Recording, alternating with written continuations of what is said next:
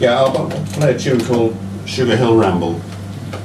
And this tune was written by David Grisman, who's a very well-known mandolin player, when he was still living in New York. And a number of private recordings are made of his performances then, featuring other people who also became famous later, like Bill Keith on the banjo. And these recordings were then, some 20 years later, were reissued. And I don't think they had a title for this particular tune, which not many people seem to have taken up for some reason. I think it's a really good tune. And so I think they called it Sugar Hill Ramble, naming it after the record label that it came out on, Sugar Hill Records.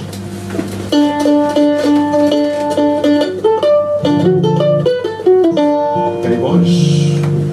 So, Sugar Hill Ramble.